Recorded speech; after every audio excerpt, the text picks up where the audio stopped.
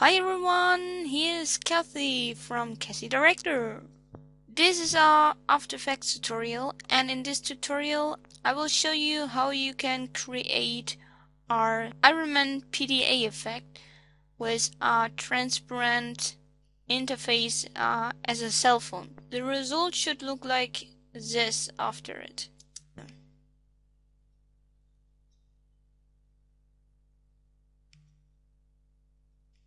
First, go and create a new composition and drag your footage in it.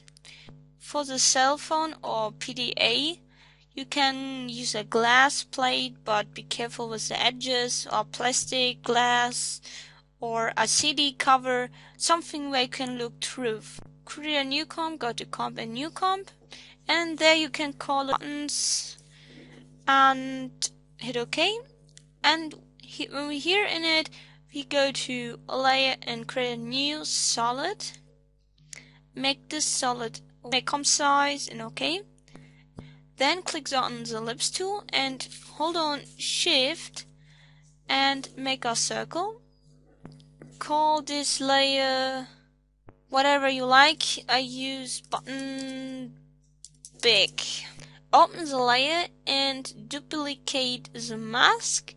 You can go to edit and duplicate or Control D.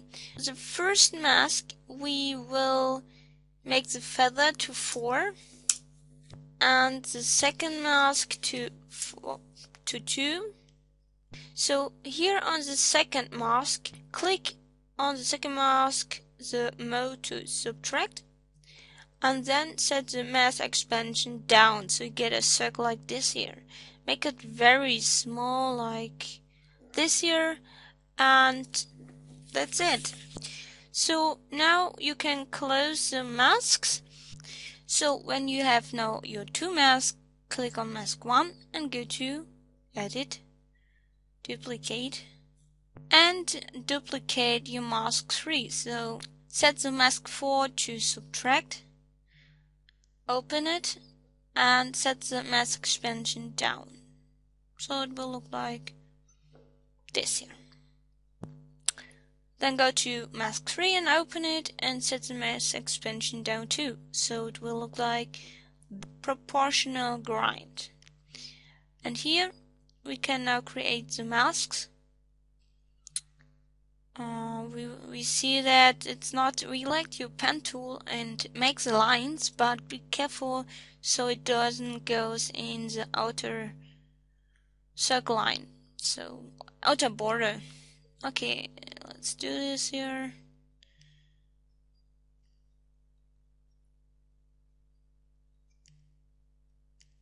So make this with all your. So when you have it all, then go and select your line masks. So hold on Shift and then go to the modes and switch it all to subtract. So it will look like this. We shut down this here and grind, and we get this. Ooh, cool. So go and feather all of your lines only a bit. Let's go and create a small button on the side. So for this, go again to the pen tool and make it on the side or sign to whatever, and feather it a bit too, so like that. Next, go and duplicate your layer so you have 2 of this. This small and this big. Yeah, we have it already. So the smaller one, you hit S for scale. Scale it down so it will be in the middle of the other one. Click on the big again, and it should be mask 3, and go to mask feather and feather it a bit down so it will make it the same with the smaller one. Next, go and create a new comp and import the buttons comp. So click on your smaller button and click on R for rotation, and then pick whip this with the rotation of your big one. And here in comp layer blah blah, you write times open and then minus 0.2 and close it and click somewhere, and when you know, go to the rotation of your big one and rotate it. You can see it's rotating in the circle too. Make sure you hit the point here between the 0 and 2 point, not comma. I made this mistake and it was rotating too much. When you go to the big one and go to the rotation tool and rotate it, you can see it's rotating with the small one. It's really cool. Now you can select both and drag them to the side, and then click on the layer, new text. Next, choose your font. I choose no system, but in my preview I have another one. Choose your color, it's a light blue. And then go to Effect, Text, Numbers. So, click OK. And now we should see this here and drag it to where you like. I like this here. And choose the color light blue. Open your big button, and so you can see the rotation. Then go to value on your numbers options here and hit Alt, so it gets an expression, and with the pick width to go to the big button rotation, pick width with that, and then click somewhere where you want. When you now click on the rotation of your big button, you can see the number is changing too. And now let's do this the same with the small button. So go and you can duplicate your text layer. Duplicate, open your small button, hit R for rotation. On the text layer, hit Alt, and on the value, pick this with the rotation of your small button. And here we have now the second number. Select your big button layer and go to Effects, Stylize and Glow. Now you can play around with the glow settings. Let's use 90, around 55, 1.2. Now go to Effect, Color Correction Tint, and switch white to light blue. Go and hold on Shift and go to Edit, Copy, and drag it on your small button. Paste.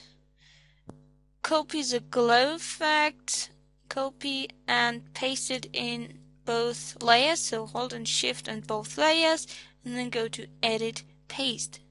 So one number I make white, so maybe it will look like this later when you go and manage all this other stuff. And now import your clip that you want to see here on the side. Hit S for scale and scale it down. To color correct your clip to the footage, it's very easy. Copy your tint layer, go to Edit, Copy, Footage, Edit, Paste. Now it looks like it's in a movie or something. So here we have now our raw footage. Drag now the buttons with the numbers and stuff. This competition, you find it here, and drag it into the new comp, to the raw footage, and then you should get something like this. And now we want to adjust this to the screen. So go to the beginning of your clip and go to the effects panel and right there corner pin.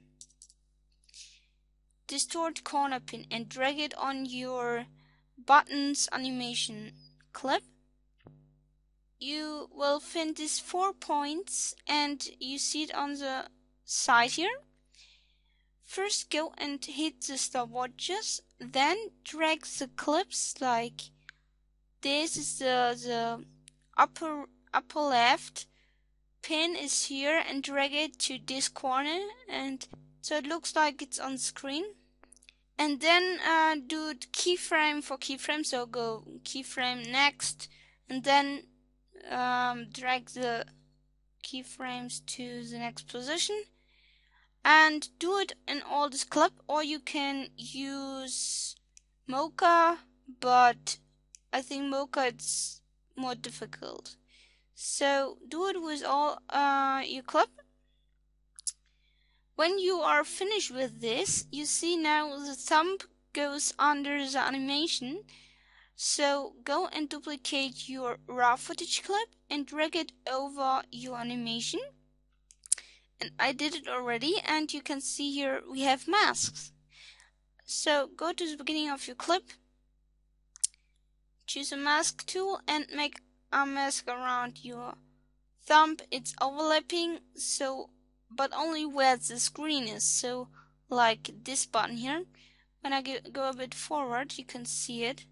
The mask around, you can see here, I animate the left mask for the screen and the right mask for the buttons. And now we can make some color corrections, so you know the tint effect. And another one, I made black solid. I dragged the ellipse tool over it and feather it so I get our vignette effect. And that's the whole clip. Then make some music and it will look great. So I hope you enjoyed my tutorial, and I hope you subscribe and comment what you think, and maybe show me your finished clips. Okay, see you next time. Bye!